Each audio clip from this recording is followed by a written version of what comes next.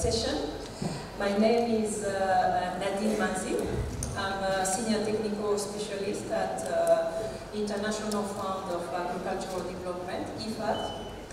I'm going to play the role of moderator for this session.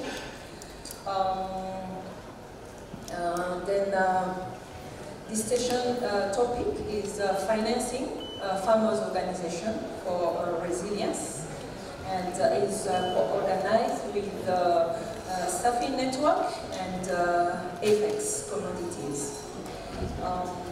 The objective of this session is to address the key challenges that African farmers' organizations in food system face in accessing finance for agricultural development. We all know that farmers' organizations are facing issues to access to finance because of many issues, like agricultural sector risk that increase the demand from investors or financial institutions, or providing collaterals, or providing financial documents. I don't name everything now, but in the session you'll be hearing about challenges, but we all know that there are many. And in this session, we want to highlight the crucial need to enhance the resiliency against ongoing crises like the COVID-19. We know that it affected the agricultural sector. We also have the Ukraine war. We have the climate change effect that is also affecting the farmers' organization operations. Yeah. We also want to particularly talking about women and youth in that sector. Yeah, they are part of the farmers' organization, but they are facing more difficulties to access to finance. Then the agenda is as follows. We'll start with a keynote and opening remarks, followed by a framing presentation. Then the panel discussion will last like 35 minutes. After that, there will be a Q&A session. During the Q&A session, we'll encourage the audience to actively participate by asking questions or sharing the experience. Because we are all here from different countries, we want to hear also from different countries the experience, the different experience. Then at the end, we'll have a wrap-up session and closing remarks.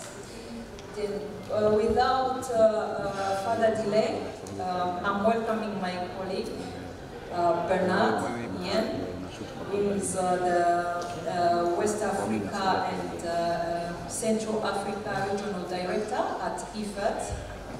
Please come and provide the keynote and opening remarks. Yeah, please join your hands too.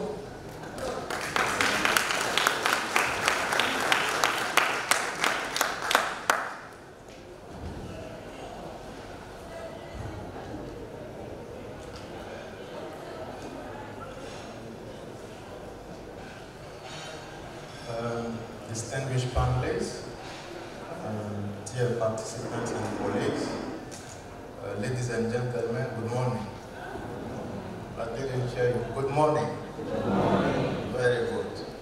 So today we gather under the auspices of IFAD, the SAFIN, and the AFEX, the Commodities Exchange, to address a vital field, the financing of farmers' organization.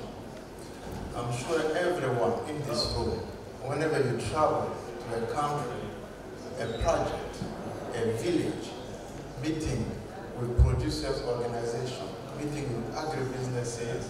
I'm sure the top challenge they always put on the table to you is access to finance.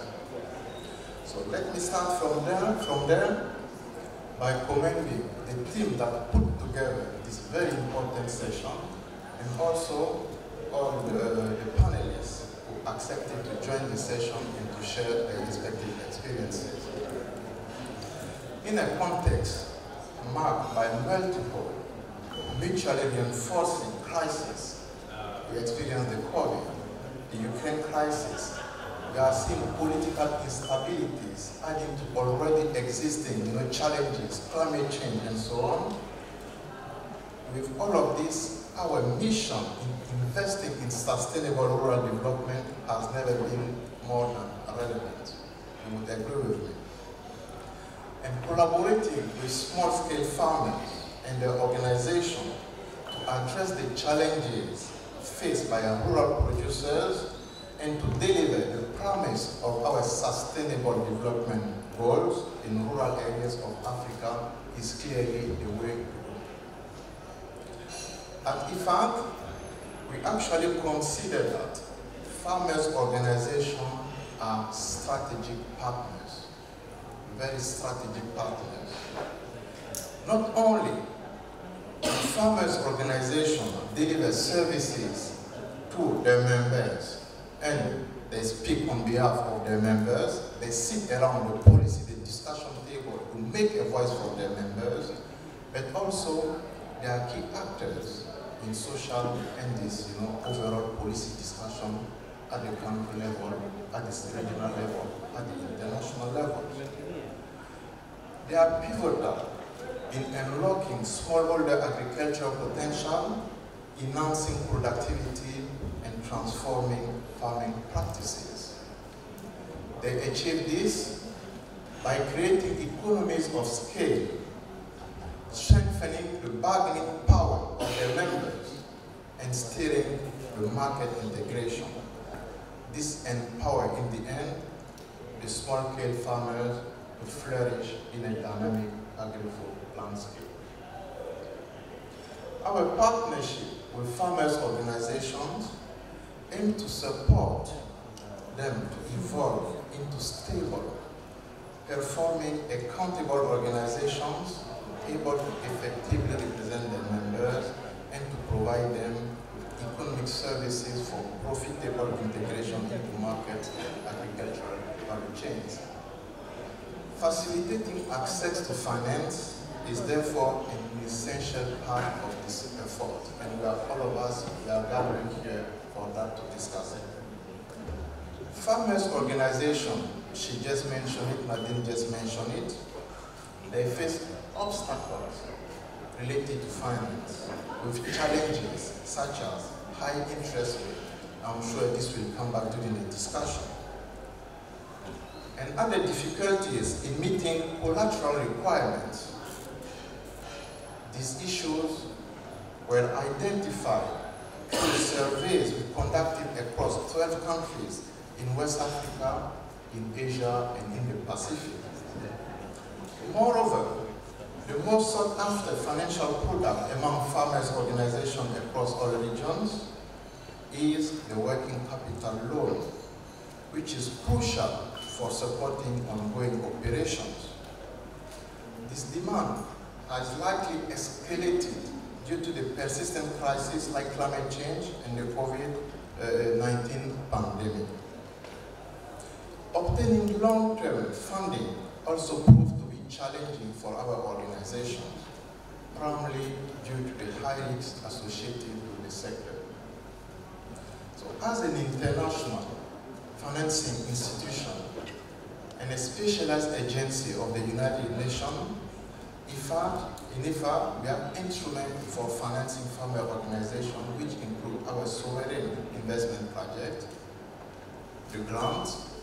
Perhaps there are colleagues here dealing with the EU IFAD finance grant that we call FO4AC.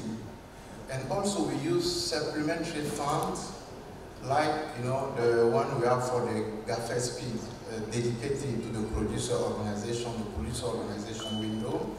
and also special initiatives such as the Rural Poor Stimulus Facility that IFAD started during the COVID to address the impact of COVID, and also the private sector financing program. So these are instruments we are enrolling to actually address the challenges we are talking about. However, though we are working on the matter, we do acknowledge that more is needed to meet the diverse need and demand of the farmers' organization, particularly by the private sector. So my hope today for our discussion is that we'll be able to highlight the key contribution of the private sector partnerships for financing the farmers' organizations, the role of new technology and digital solutions for unlocking the issues and enhancing actually the access to financing. And with this, let me stop here and wish to all of us a very fruitful discussion, and we look forward to also going back to collecting your recommendation, your action that will come out of this discussion. So thank you again for your participation.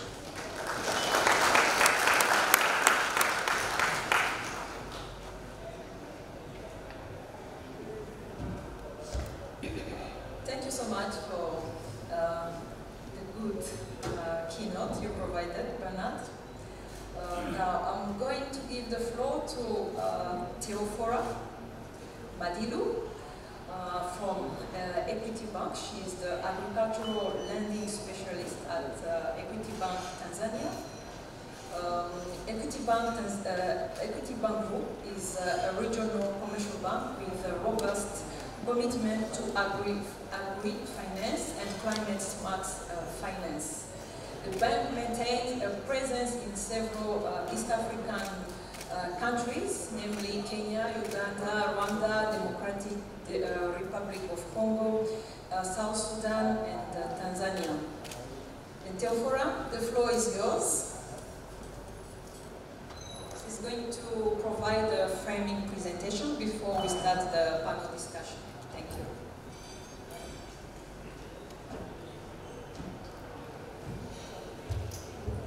Good morning. Yeah, karibuni sana Tanzania. You are warmly welcome. This is Tanzania. Yes. Yeah. As I have been introduced, my name is Theophora Madilu. I'm Senior Manager Agribusiness from Equity Bank Tanzania. Yeah, we have been hearing a lot of the challenges that are facing the smallholder farmers through the farmer-based organization. But these challenges are so many that if we continue to hear just the challenges, maybe we will not get an opportunity to see how we can get through out of the challenges and find a solution to finance our people or the sector, which is the very key to Tanzanian economy or to the African economy. The agriculture sector, as an introduction, it is, I know you understand that it employs a lot of population. It is almost 60% of African population is employed in agriculture sector.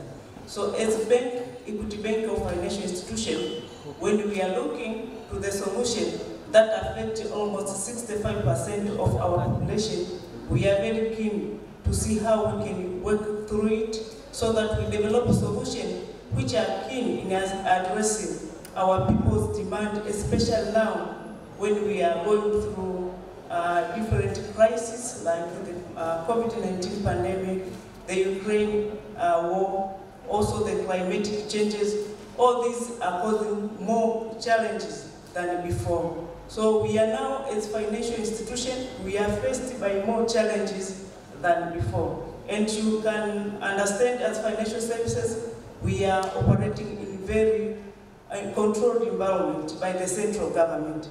And you understand that collateral is the must requirement for the loan. But most of these smallholder farmers, they do not have those acceptable securities. So as a financial institution, we have come up with strategic plans on how we can navigate through it and provide financial services to farmers or open up financial access to the farmers even when their crises are crowding in. So as Equity Bank, maybe I go through, and this is not just the Equity Bank, it is the solution provided by financial institutions across the continent. We are looking at developing the financial solution that are going to address the farmers' need even now when they are faced by these challenges. And one of initiatives done by the bank is to develop financial solutions that are smart, agriculture smart. For example, we are financing projects on the water reservoir construction to take care of the water users, because as of now we can see climatic changes are causing rainfall to be abnormally distributed. Like rainfall which were expected to be within 3 months are now falls within 2 weeks. Now we cannot be able to produce to let a farmer produce a crop to the end within 2 weeks. So we need to finance them in the construction of water reservoir. We have also financed in water irrigation equipment that takes care of use of the scarcity water, so that they can be able to harvest at the end of the day. And we have also incorporated insurance services within the farming activities, so that it can take care of the unexpected changes when it comes, so that the farmers can be able to make payment at the end of the day. And also, you understand that most of our farmers are in the areas where they are not accessible. So technological development is key to the financial institution to ensure services and loans, especially loans, are well delivered to their locality. And maybe to summarize, during COVID-19, as bank or financial institution, we undergo several developments so that we can create rooms for our farmers for resilient financing, so that they can continue being in the farming activities and continue to receive income through their farming activities. And one of the areas which was hit, it was export of farming produce, where farmers did not receive their payment on time, and as bank we had to defer the payment to the next period. And also we have required to develop some new technological development to create financial access, so that they can have access of cash withdrawal, technological development in online banking, internet banking, so that they can get service where they are. And these are some of the opportunities that are brought by the pandemic, where the financial institutions are needed to come up and design solutions suitable to their farmer organization. And as bank also, we are working closely with the partnerships in collaboration, because as I said before, this sector is too huge for one institution to handle all the requirements of the sector. So we need collaborative cooperations with the different stakeholders to address some of the challenges.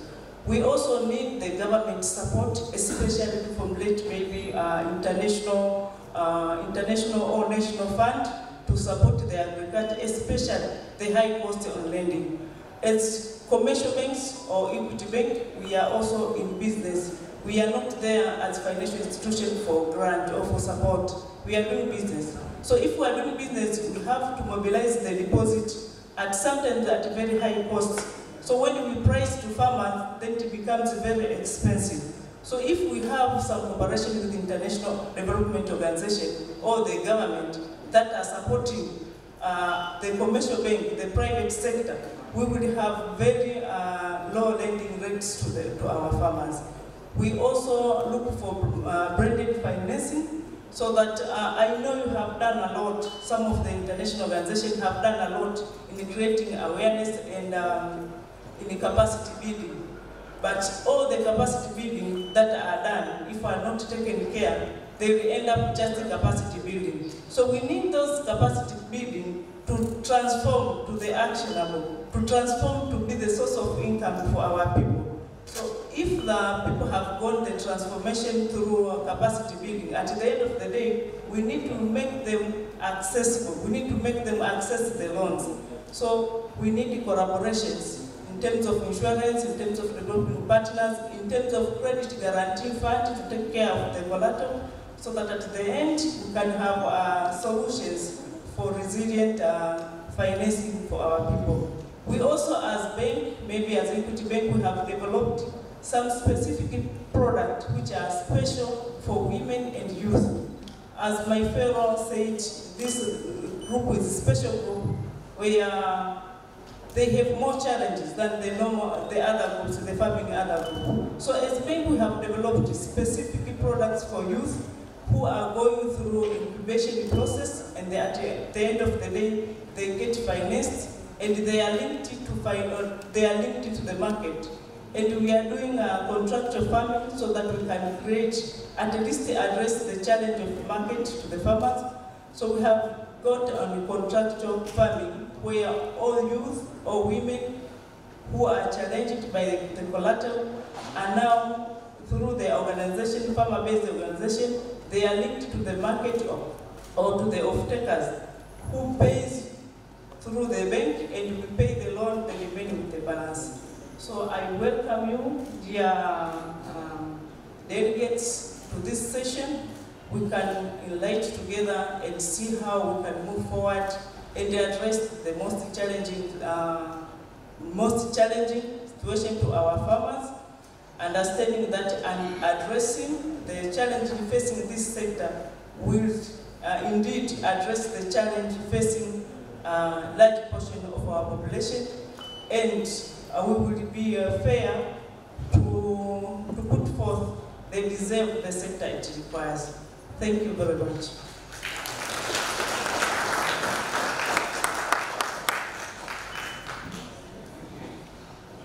Asante sana, Teofora.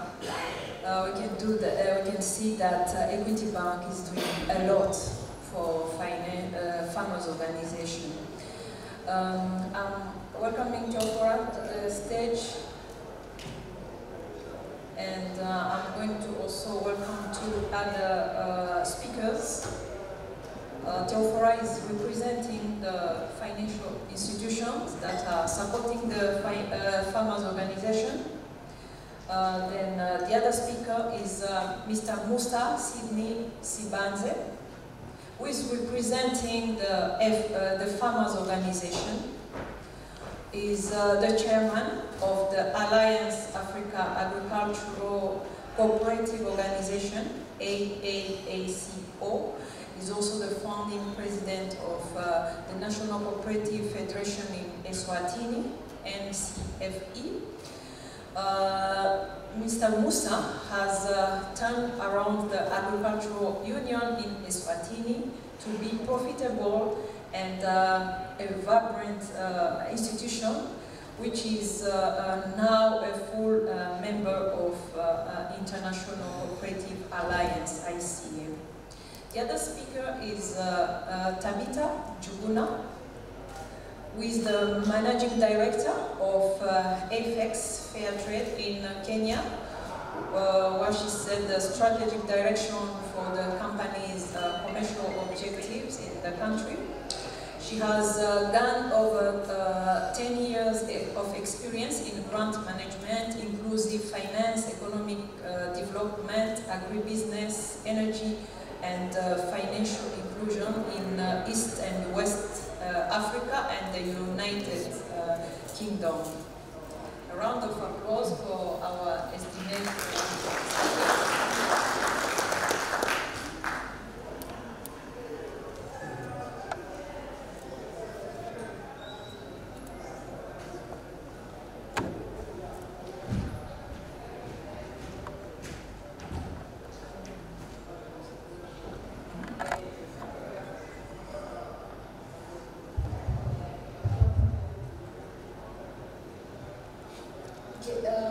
Now we're going to start the discussion. We are going to start the discussion with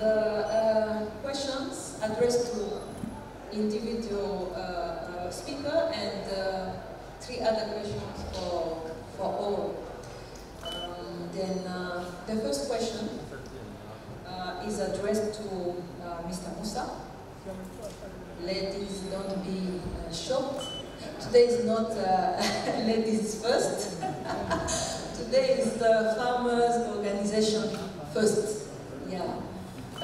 Musa, as a representative of farmers' organization, today is your day in this session. Yeah. Tell us the key challenges. I know I mentioned some, and my colleague Bernard also mentioned some. Can you tell us maybe what we didn't mention and showing your experience, your network with the African efforts? I know you are based in Eswatini, but you have an experience in the region regarding the farmers' organization. Please let us know what about the challenges, the key challenges, but especially for resilience to the ongoing crisis. We have many crises, not only COVID, but there's also the fuel price that increases, affected the transport. And I know that farmers' organizations are really affected on that. Yeah, please, the floor is yours. You can use this mic.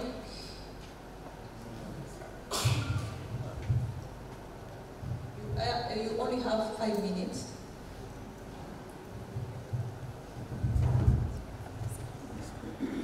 Good morning, ladies and gentlemen. As introduced, thank you for all of us being here.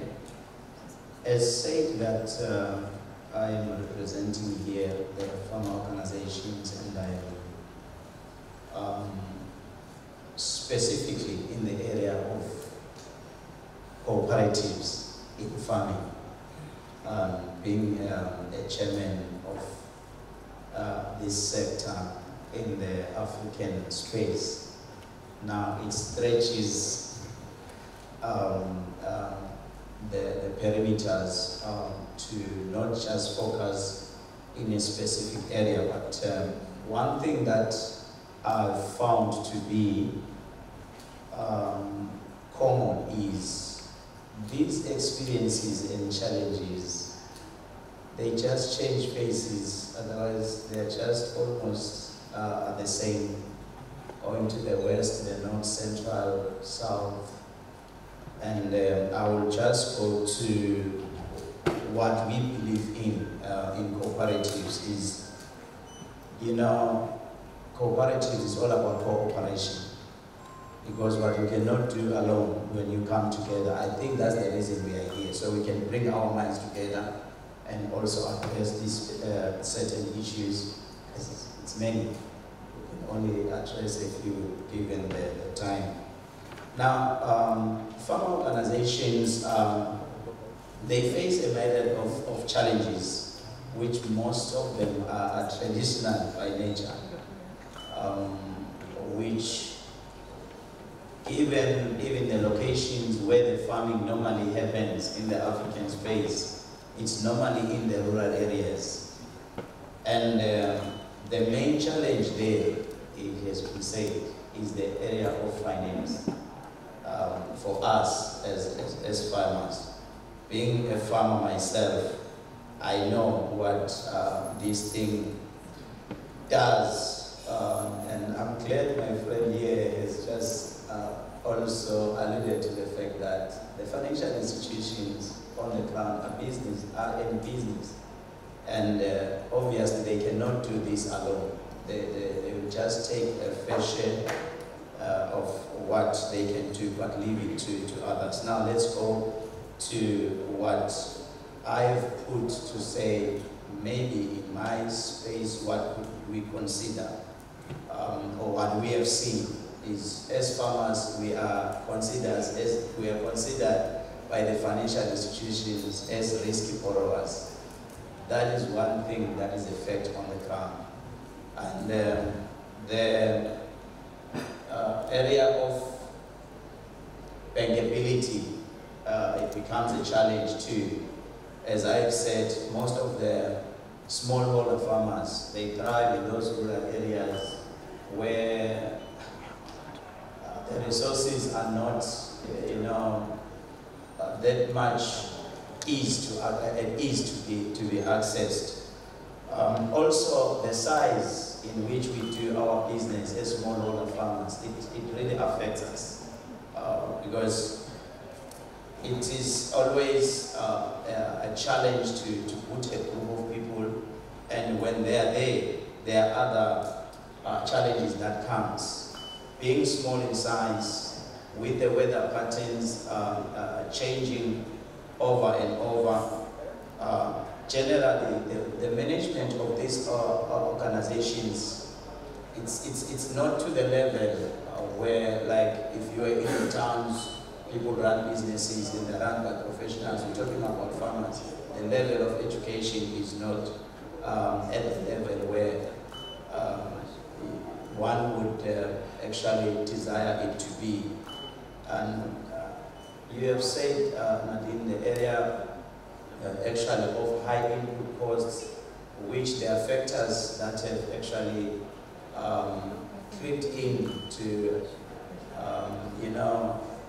put more pressure in terms of the pricing. The war in Ukraine is one of the things where mostly the basic commodities in terms of fertilizers, it has that adverse effect when it comes to the sales of our produce, because then you find that you are working for almost nothing. So these are the factors, and others out there. Like I said, I'll only put a few, which even then most of us know about these things.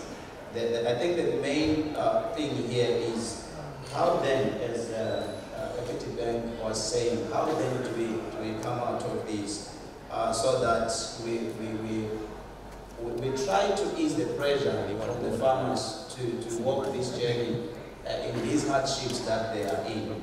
So the areas of COVID-19, climate change, and this war, and we are in the African space.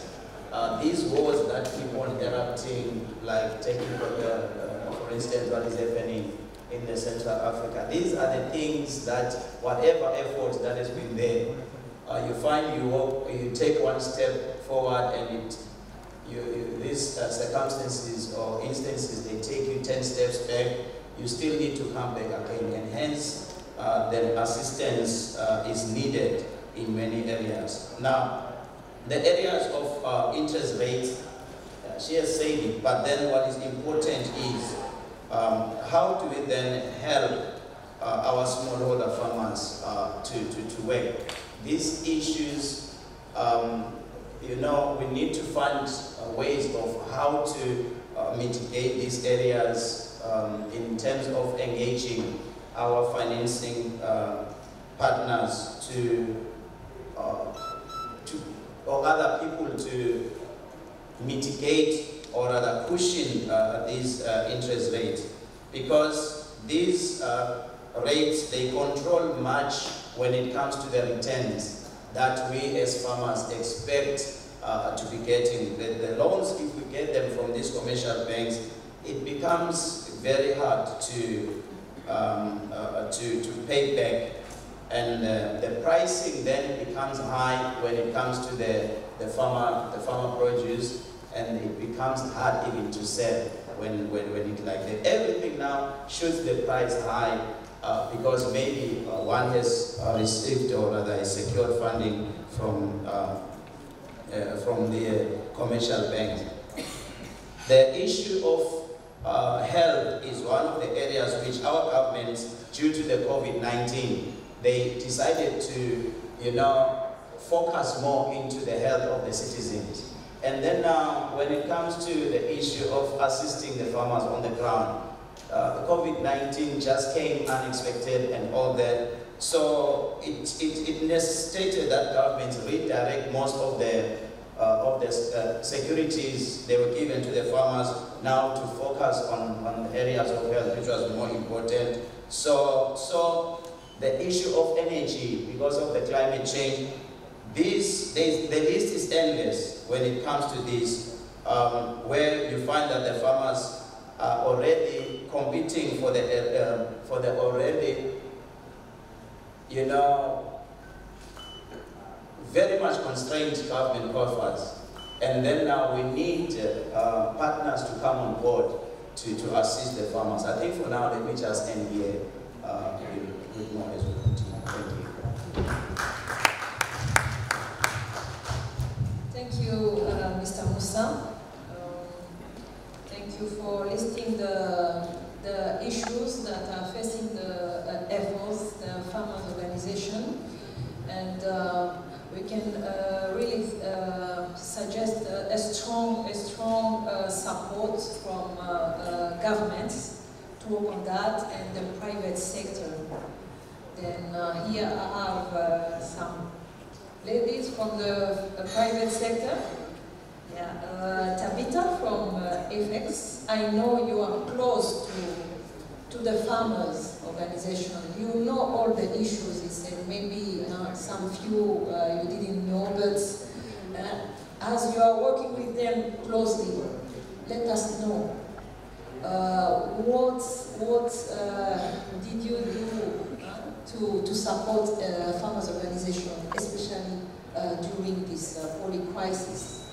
Yeah, even new crisis in West Africa. What are you doing? Thank you for the question. I'll pick up from where my fellow panelists finished off. I think one of the main challenges we see the farm organizations facing is financing that is not suited to the farming calendar. Apologies to the bank, but if a farm organization or a farmer goes to apply for a loan and you take 3 weeks to do KYC, the rain doesn't wait for anybody. Where we are based, we do hybrid highland maize farming, and that's 9 months of the crop in the field. So if the farmer misses 2 weeks, then they have missed an entire year, and they will have to wait until another year, and that's loss of income. So what we do at AFEX, we develop financing solutions that are suited to the farming calendar based on the crop. So for maize, the farmer just comes, farmer organizations. So the farmer has to be part of a farmer organization, and that's a cooperative, a union, a farmer-based organization. And then they can access input financing by just paying a 15% deposit of the total cost of their production. And that covers planting fertilizer, top dressing, the chemicals, and there's also an aspect of insurance that's included in that financing. And the farmer doesn't have to pay anything when the crop is in the field. They will only pay at harvest. So create solutions that are farmer-led, create solutions that address what the farmer needs. When it comes to cocoa, when it comes to paddy rice, when it comes to coffee, are you responding to what the farmer actually needs? The second aspect of that is we create a digital identity for the farmers. Data is very important. I think all of us in the room know that. So by creating a digital identity for the farmer, when they come to us, we register them, we open a wallet for them. In Kenya, we have M-Pesa, so we transact through M-Pesa. We are operational in Kenya, Uganda, and Nigeria. In countries like Nigeria, where we do not have M-Pesa, we create our own solution. We've created one called Kudi. It's been operational for 2 months now, and we've already onboarded 300,000 farmers. And what this does is it gives the farmers a credit history.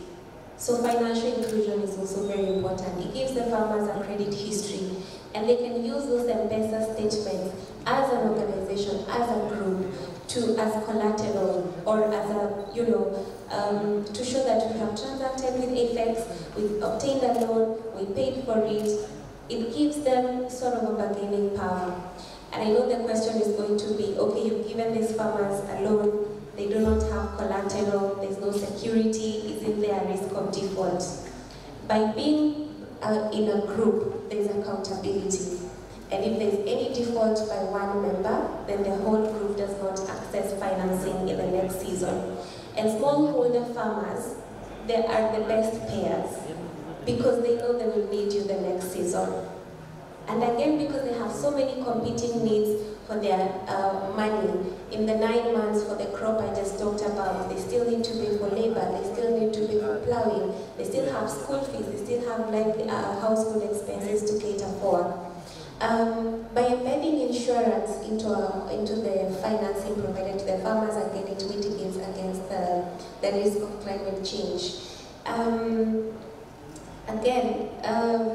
Financing, most times we focus on production, but we forget about the market. When the farmer produces, then what about the market? They need to sell their produce. So factor in storage, again, to solve for post-harvest losses.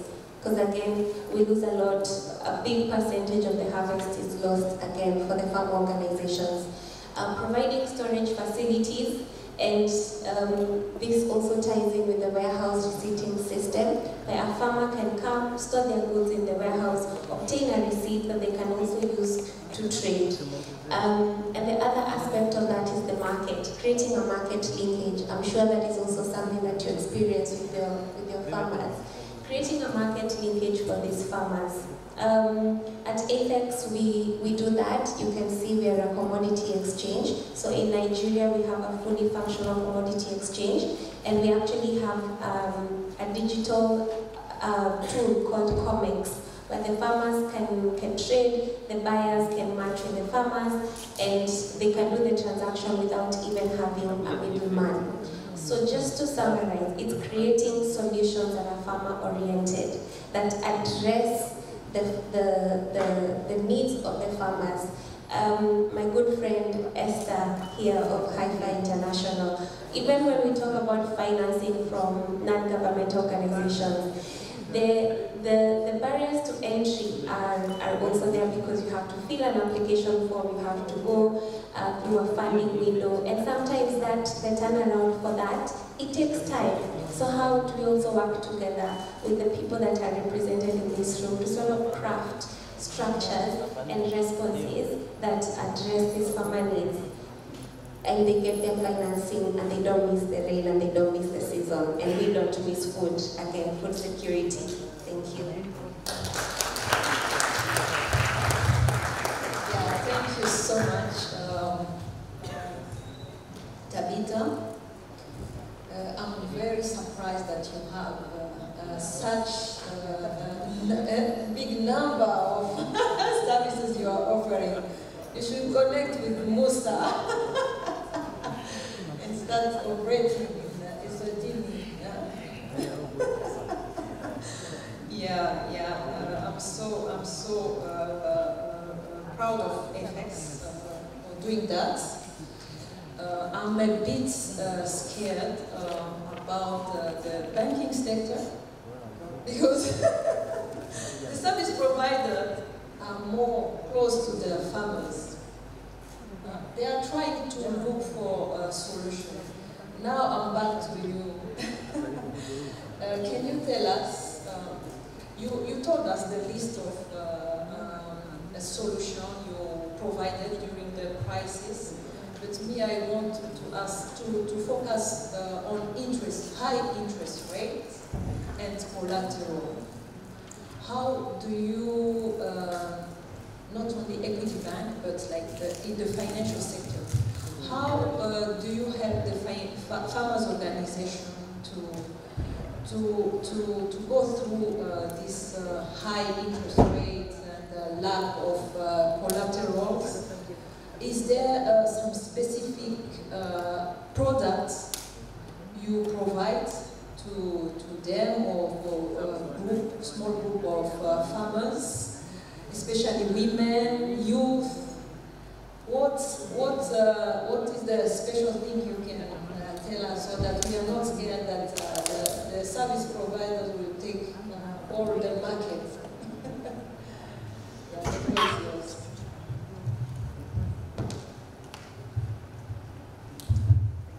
Thank you, Nadia. Maybe to start with from where my colleague ended, we are not very far from the farmers. We are, of course, we have social engine part of the bank that takes care of the social requirement. we are also going through some training, we are also doing some research to find out what the customer exactly need from the commercial part of financial services. The thing I said before is the banking environment is highly regulated. And some of the things we are doing, we are not doing because we want to make things difficult to the farmers to access financial services. It is just because it is the rule that if we want to take a loan, to grant a loan to some of the farmers, they need to be in some specific or prescribed condition. But we are not saying because of the rule, we are not moving forward to the farmer organization. As a bank, we have come up with some of the modules of which we think they are really addressing the challenges that are facing our communities, especially the collateral requirement. When we look on the financial, on the agriculture sector, from the bank's perspective, we assess it on its style from end to end. We assess on the value chain. We may not be making money in the small farmers' produce, but we will make money somewhere in between. So when we are offering solutions, we look at the value chain. For example, if we are looking on rice production, we are going to provide solution, to look for the solution for smallholder farmers or for the farming groups in irrigation schemes or even the rain-fed. We are looking what exactly the services do they require. So we are working with other institutions like input supplying companies to ensure we deliver the inputs to farmers, which are also sometimes they bring in, they take into consideration the insurance issue and the collateral. And during that period, we are also linking these farmers to the off-taker. So we already identify and we sometimes sign the contract to identify who will be the off-taker of these products.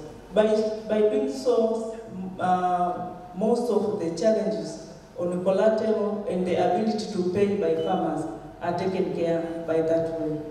So we are doing it for, it is easier to provide service to farmers who are grouped than farmers in isolation.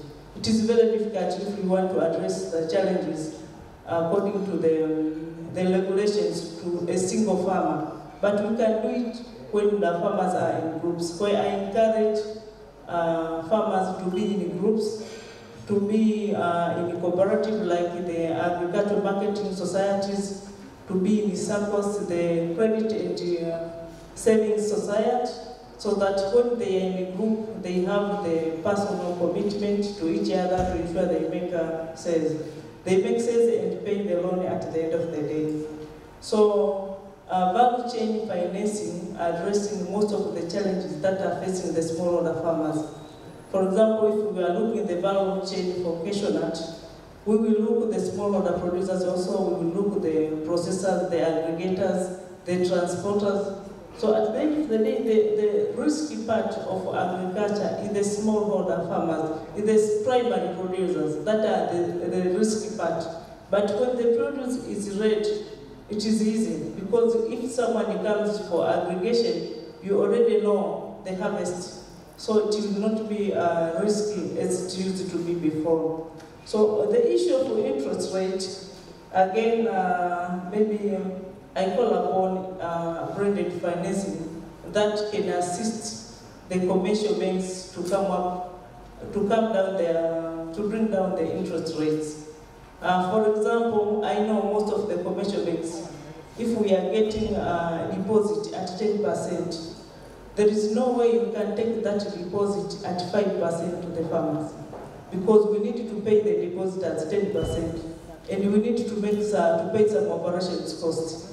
So if the government will come in, like they have development fund are sitting in the commercial banks, and the bank have the capital where they can mix, we can sit down and have very affordable interest rate to farmers. But under normal circumstances, if we are getting interest rate at 10, it is not possible to go down and get it at a lower rate. And I understand even the farmers, when they say their produce, they take into account the cost involved. So sometimes they sell below the cost because of lack of a market, which is also the challenge for the farmers.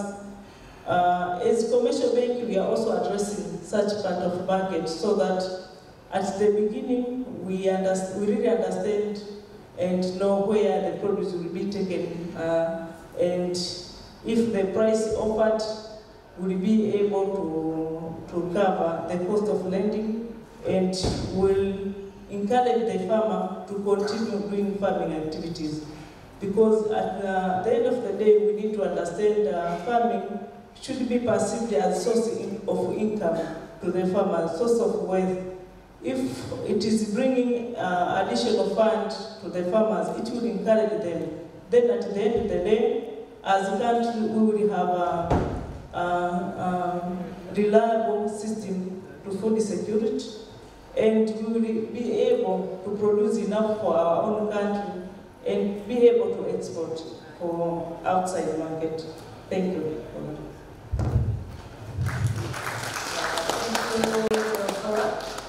He explained why high interest rate is applied. It's because of the cost of fund. Then we need a lot of advocacy with the government to see if the cost of fund can go down so that they can be able also to lower the interest rate. Yeah, thank you. Next question. Just quickly, each of you, if you can give one example, one solution or methodology that actually work with the farmers' organization for resiliency during this ongoing crisis. In addition, you can also mention if there's any development or tool, technology that you give particularly to financial institution, farmers' organization, sorry, to increase their resilience. Who is going to start? Yeah. Then we'll be followed by Musa. Musa, I know you talked about challenges, but I know there's some solution, there's some best practice. If you can give us one that will be good. Thank you. Over to you. I like that we are focusing on solutions. So, Tokora mentioned that banks are businesses and, they're there to make profits. So why don't we treat farmer organizations as businesses? So for us, we have a model called the agri-service providers. AFEX can only go so far. But we already have existing farmer organizations that have structures in place, but they do not have technology, they don't have the working capital. So we go to them, we identify them, we onboard them onto our system, we provide them with the technology.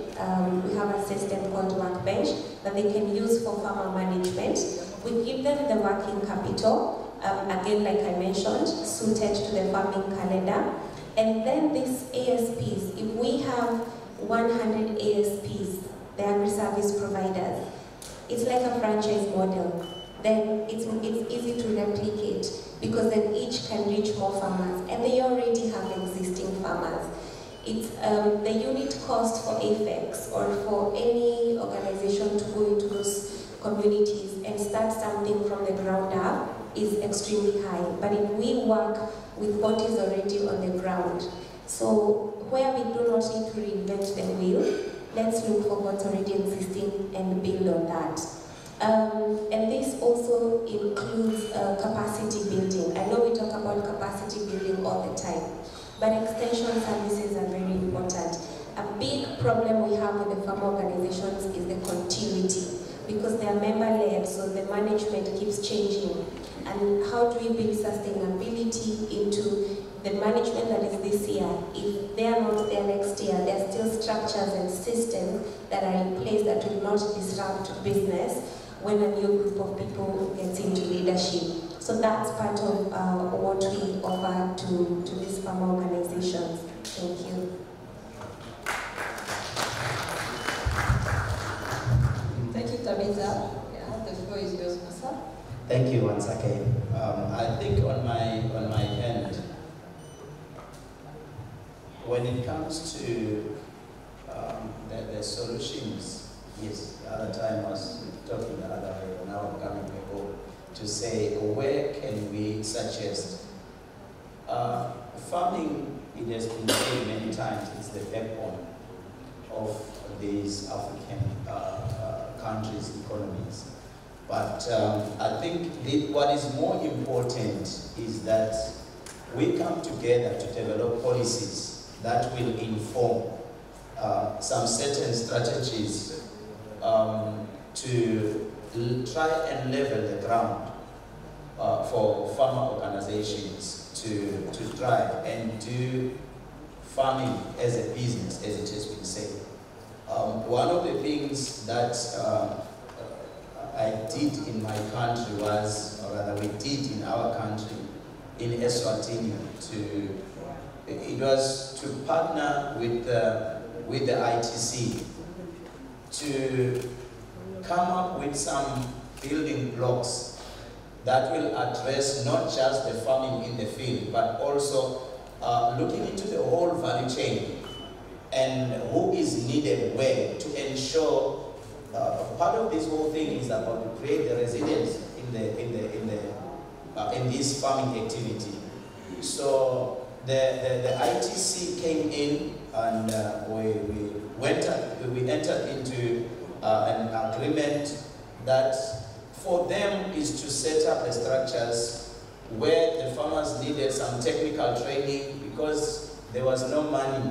The farmers normally don't have that money to spend in this expensive expertise costed by these consultants and all that. So you need someone to come and pick you up on that. So they came in and addressed all these areas. What do we need at planting? What do we need at this level? What do we need? And also, we even talked to the management of the activity itself, because having people who don't even understand what business is all about, you know, and try to address these areas with a business mind rather than just moaning about what is happening.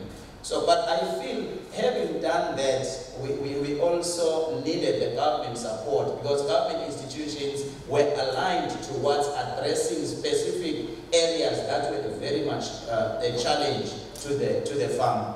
So by so doing, each area we had to put some certain structures to ensure that they will continue to monitor the challenges that are there, and also put you know, some recommendations time and again to say we need to improve, this is how far we've gone. So I believe these are things where we need people, or we need partnerships that will come, and we set up policies that, let me make an example. Some of the countries, they say, if like a company is coming to invest in a certain sector, like the insurances in our country, they tell you if you have to invest a certain amount of money, they want a certain percentage of that money secured in a certain activity in the country, not just you yourself looking at whatever you are doing. So we need policies that will compel some joint ventures with the big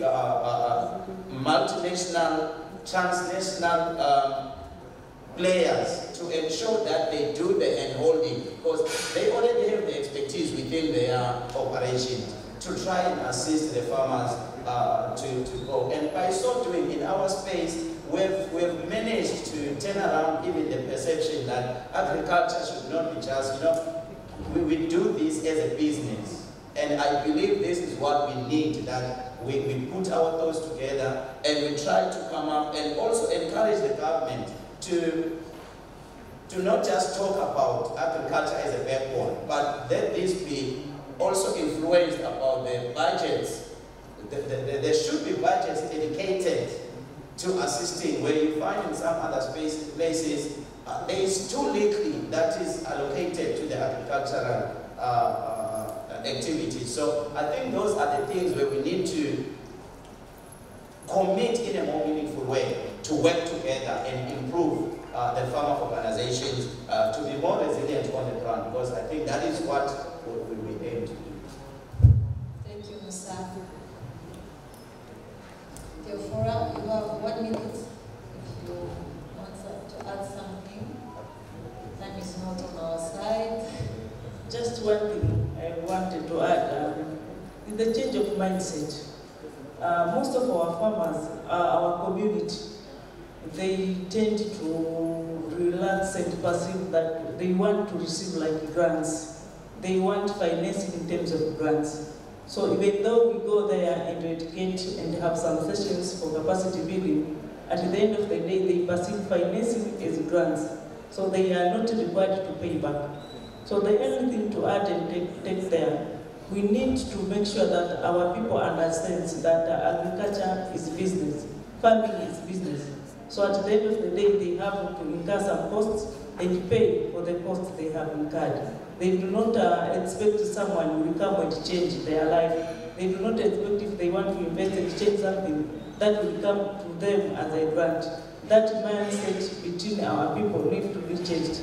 This is because we are experiencing some difficulties in loan repayment because people are taking loans as grants because they have been receiving some grants from some institution, so they think also we are also giving the grants, so that mindset needs to be changed.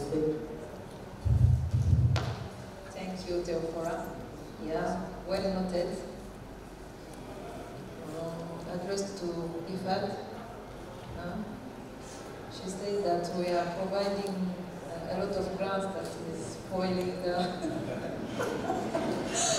market. Yeah, this is well noted.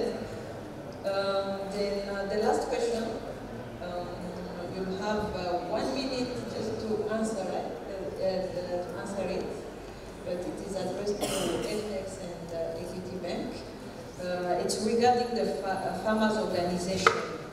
What are the key characteristics or institutional capabilities that facilitate farmers' organization to receive finance or criteria?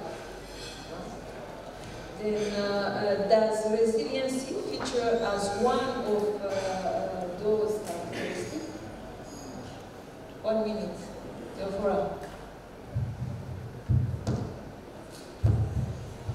Thank you. The question requires me to state the characteristics of the farmer organization or the criteria we are using as commercial banks to grant the loans. Maybe for now, we are deeply looking on financing on the agriculture, which are on projects that takes care of the environment. And we have, as commercial banks, signed the green financing, which addresses the impact of right use of resources we have, and irrigation equipment and smart agriculture in general, so that we can have a resilient agriculture, especially now when the impact of climate changes are higher than before. Thank you.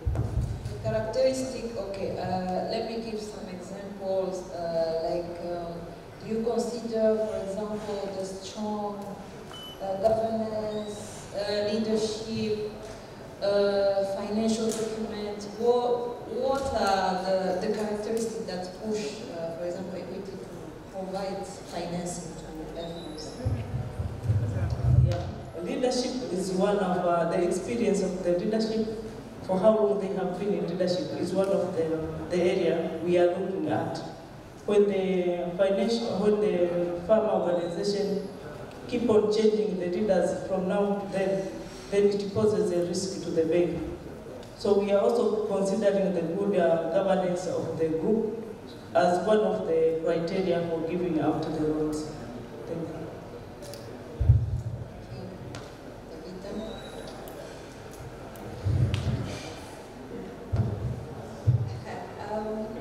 The characteristic we look out for is are they farmers? Are they farmers? Because if you go into the rural areas, again, some of these farm organizations do exist, but but some of them are dormant. The membership is not active. So we look out for the area. In some countries like Kenya, the cooperative movement is very strong. In other countries like Nigeria or Uganda, we have to go and sort of do the groundwork ourselves with our network of field extension officers and bring the farmers into a group and they create a cooperative. So, but governance is very important. Again, we are dealing with money, so at the end of the day there has to be accountability. But then that becomes part of the technical assistance to build the capacity of these organizations. Like I mentioned, you need, this is a business, and the thing that keeps businesses going is the going concern aspect of it, that it will exist 3 years down the line to give comfort to the banks to finance them. They need to be on operation for 3 years so that they can finally have financials that they can present to banks and other institutions for funding. So building their capacity, KYC, that's due diligence, increasing that, but also helping them to have systems where they're not failing at KYC and it doesn't take 1 month for them to provide the requisite documentation. But at the end of the day, the primary aspect is are they farmers. Thank you so much. Yeah, now I'm going to give the floor to the participant. Yeah, I see many questions. Please ask your question and be specific to who you want to be addressed. Then also share your experience. I need some help.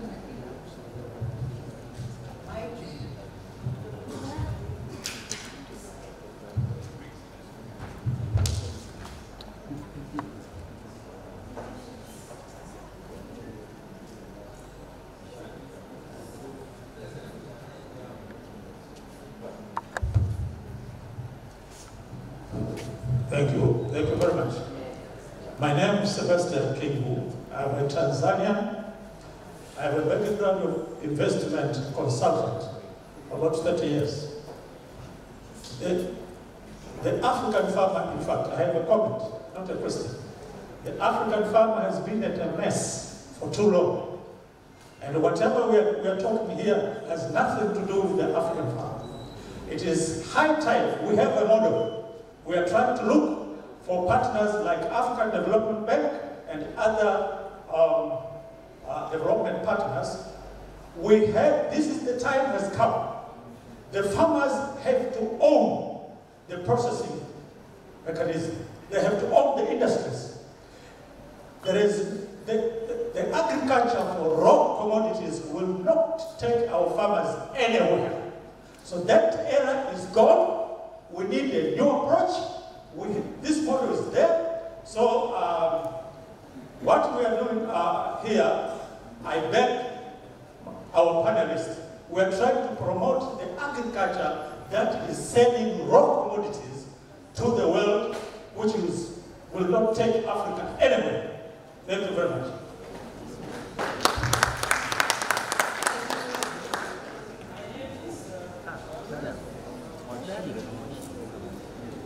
My name is Martin Maduma. I'm the chair of Tanzania Organic Agriculture Movement. My question is to IFAD. How much they put in, how strong in their system of looking which group or farm organization are they supporting?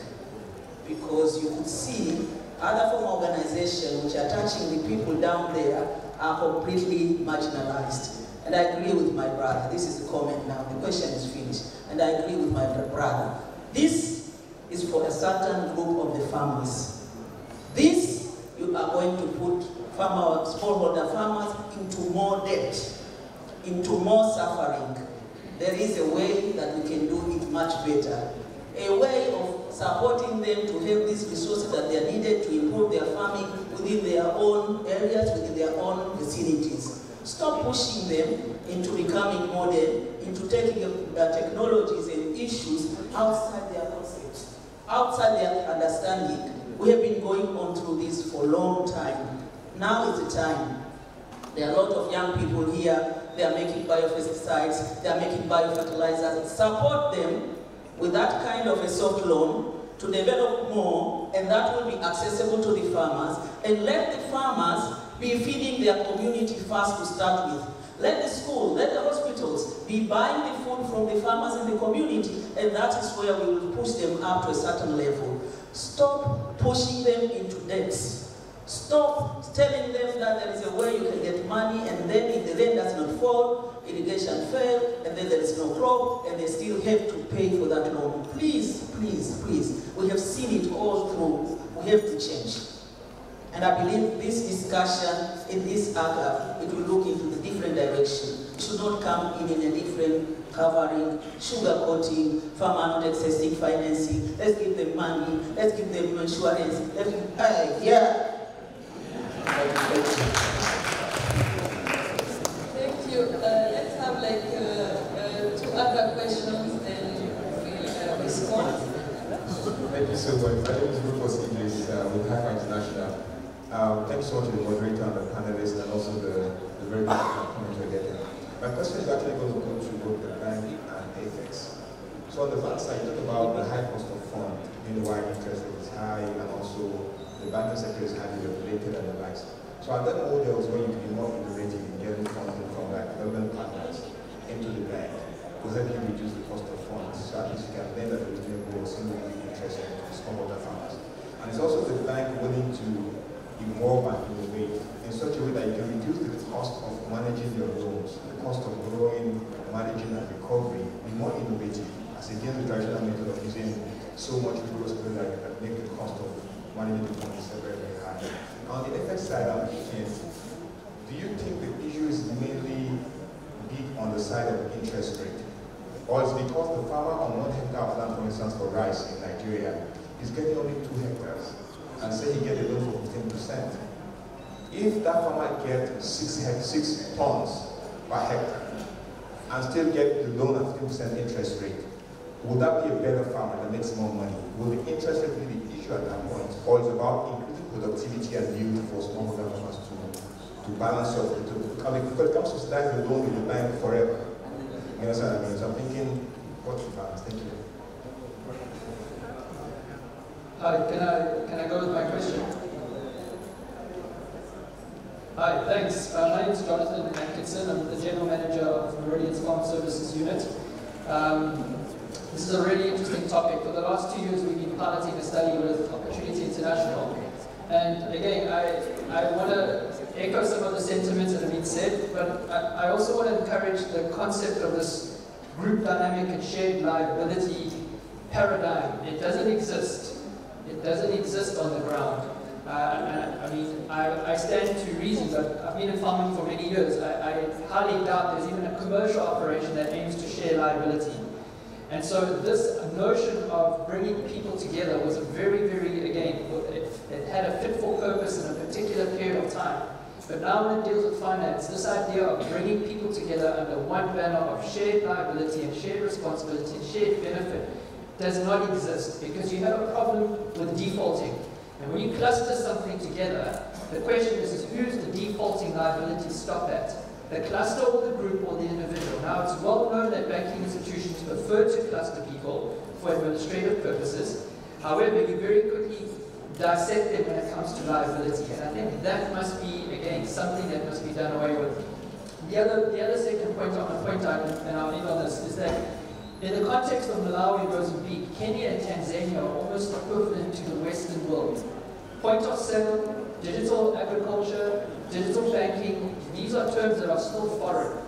So the simple concept of even returning money to people who have paid you on time, just that simple notion, if you've paid a collateral and you've honored your loan and you don't want to be part of a scheme because you've become sustainable or you've restored your livelihood to the point where you don't need finance, there isn't even a mechanism from the bank to return money to people. So I think, look, that whole value chain and the work you're doing is fantastic, but I think, again, there are economies of scale and particular models that cannot be cut and pasted across different regions. Thanks.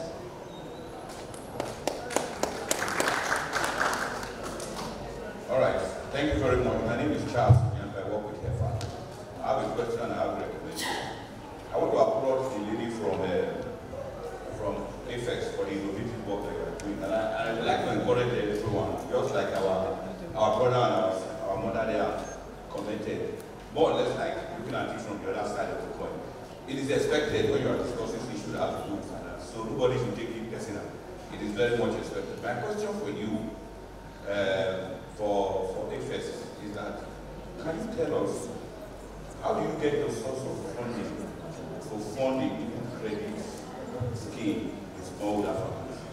And I know probably you get it from multiple sources. Can you give us an idea of do you get more of grants or do you get more of loans, and how do you service that? That's one. Then my recommendation is to the organizer. You can see the comment that is coming from the congregation. Then for issues like this, I expect to see smallholder farmers sitting there to tell us what are the issues. I know Musa is there. Musa is very smallholder farmer. We need to hear from the smallholder farmers. What are the critical bottlenecks? Because if we don't hear from them directly, we will not be able to come up with innovative solutions. So my recommendation is that for discussions like this, at least 2 smallholder farmers, a male and a female, should be sitting there. So that we can hear from them. Thank you. Before continuing taking the question, let's respond to those already asked. Yes. On the side of IFAD, we are supporting the farmers at each level. The small, the medium, the large farmers, the organization. I'm responding to the mama who asked why we are pushing the farmers organization to take loan.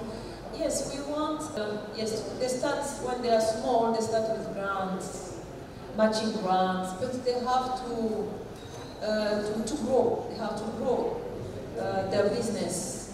That's why we are also talking about loan, get loan, because as my colleague from Equity Bank said, the mindset has to change. You can't work with grant and grow. You have also to take big loan too. You have to think big and also take loan. Yeah, but at IFAD we have the sovereign operation where we provide grants to the government, but we also have a unit on the private sector where we work with farmers, but in terms of financial product like financial institution. Yes, regarding the farmers, yes, we invited Musa as a representative of farmers. Maybe because he's well dressed, he doesn't look like farmers. But next time, this is noted. Next time, we'll take note of that. We'll bring some the real farmers. I will pass the floor to Theodora and Tabitha on all the other questions related to financial support. Thank you very much for the questions that are coming. Maybe I could start with saying we accept the comments which are coming, and I want people to understand we are not forcing people to take loans from the banks. The idea here is to make agriculture to be perceived as business. And we understand you cannot do the bigger investment using your own cost. So we need to make Africa sustainable in terms of food security. If we are aiming at making Africa to have self-sustainable in terms of food, we need to see ways on how we can increase the supply side of the food. And that's how we are going through to see how the bank can facilitate the production, the increased production of food. So we are not just forcing We are saying if a farmer will increase production, he will have or she will have increased income from the excess produce made by using the loan. Although there are costs involved, but at the end of the day, we need to make the farmers understand all the costs that are involved and the lending costs to be built in the cost of production, so that at the end of the day they be able to calculate or to see the gain that are coming through the support of the loans. And some of the managing director of the company said the collective lending is not working. It is, for some level of farmers, yes, it is not working. But for smallholder farmers, we are talking here, collective lending is working. Because it is difficult for them as an individual to get a loan directly from the bank. And we understand an individual farmer, if you want to look for market, you have to gather products from several farmers collectively. So as bank, we are linking these farmers to the market. So processors, for example, they will need a certain tons of produce from the farmers. And that can be linked through organizing the farmers through the groups. So we are seeing a group lending for smallholder through the marketing cooperative. It is also somewhere we provide a solution to the smallholder farmers.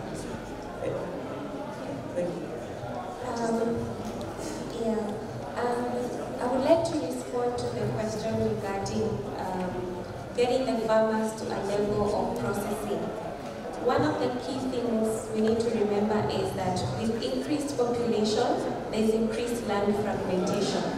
And so the farmer who had 10 acres, there's inheritance of that land, and in the end it's divided all the way to a small piece of land.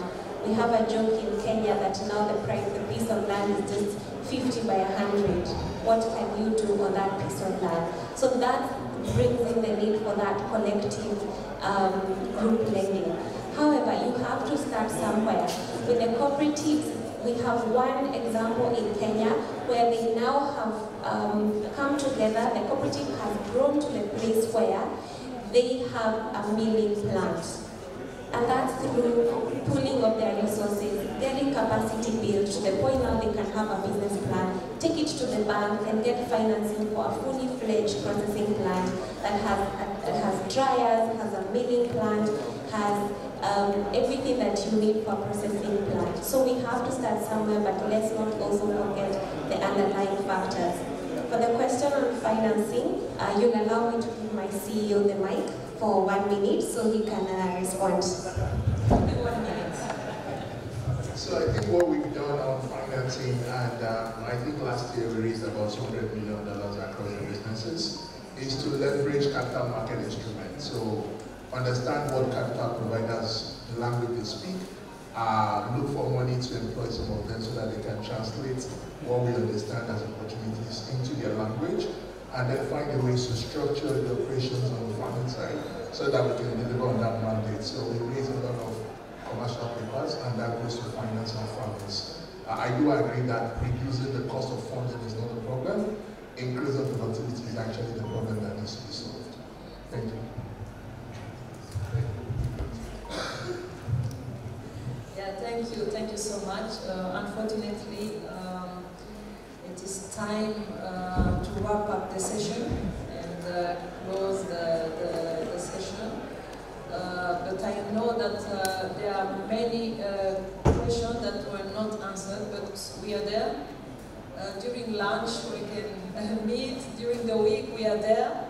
If you want, if people, Equity Bank, AFEX, and the farmers, we are there for the question. I'm going to invite my colleague Frank Rubio, who is the Senior Investment Officer at IFAD, to provide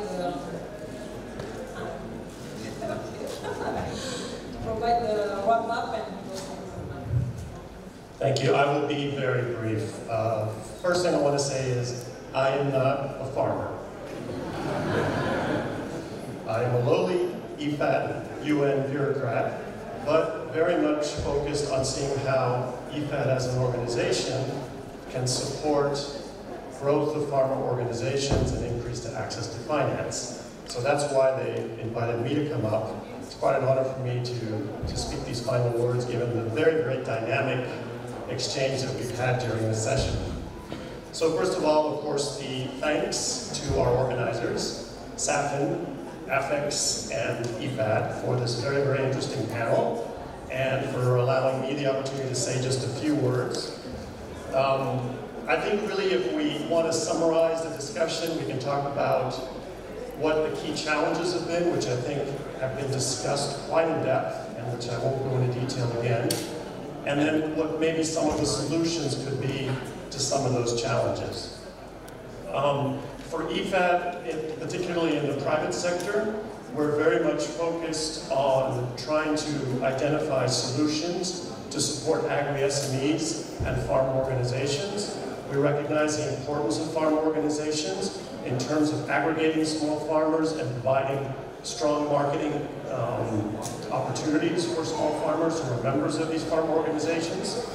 A couple of things from our end that we're considering. First of all, and this came out in the discussion, all farm organizations are not eligible and should not be accessing finance. Clearly, there's certain profiles of farm organizations maybe that have been able to develop further in certain areas, such as leadership, which was mentioned, management skills and others, who might have capacity to be able to access finance, and finance not only from banks, but also from other private sector actors in their respective value chains, such as downstream players, wholesalers, traders, upstream players such as input suppliers, which was also mentioned, and which also aligns a bit with the AFEX approach.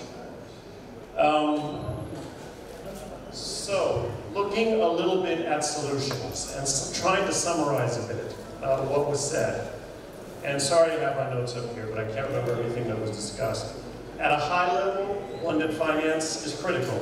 We know that focusing on things like technical assistance, credit enhancements, can really incentivize and motivate access to finance. On the demand side, we know that supporting farm organizations in areas such as financial literacy, in management, in strengthening capacity of farm organizations in terms of financial systems, digitalizing, which was also discussed in depth during the session. These are all key areas of support that could strengthen farm organizations and offer them a greater opportunity for finance. And on the supply side, the financial players, whether it be banks, MFIs, second, third tier lending institutions or others, providing them the types of blended finance that can incentivize and motivate them to provide the appropriate products that farmers need. And this was also discussed in depth. Products that address crop cycles, products that address cost of lending by providing more efficient digitalized services. So TA to sort of cater towards that area also would more than likely help to increase the flow of finance to farm organizations. Specifically here during the panel, there was a lot of talk about issues like farmer-led solutions, which I like that term a lot, and I think it's one that I'm going to be using from now on. We talked about high interest rates. Again, I mentioned blended finance as an opportunity to maybe mitigate some of that. Distance was mentioned as well as an issue. Ag tech solutions obviously are critical for that. M-Pesa, for example, I think was the one mentioned by AFEX specifically.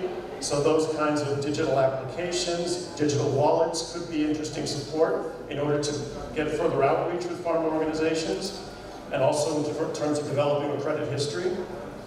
Collateral. This one was controversial. I'd love to have a conversation with the gentleman on group lending, because I think what he was saying was very interesting. AFEX uses it as a tool in terms of mitigating risk. I know it's been used significantly in the microfinance industry in the past, and very successfully. I'm curious to know about some of the challenges in the ag sector regarding that. And of course, creating market linkages. And let me see if there's anything else. So one final comment in terms of change in mindset, I think was mentioned by either someone from the audience or here, but really this mindset of grant funding versus a track record and a history and an understanding that things for free normally aren't either sustainable or you have to have value for your buck. So there has to be a culture that's developed in terms of repayment somehow, some way, especially if we want to increase access to finance using private sector funding, which in my view, given the incredible gap between demand and supply of financing, is the only way in the future that that's going to be able to go. So we have to be thinking about solutions and ways to change mindset across all different levels. And with that, unfortunately, no one gets to ask me any questions. I will officially close this session. Thanks again, everyone, for IFAD. It's been a wonderful learning experience. And please feel free to reach out to me. I'm very approachable. I'm still learning a lot about farm organizations, and we're going to be working on it a lot. So any kinds of suggestions or recommendations are more than welcome. Thanks, and enjoy your next session.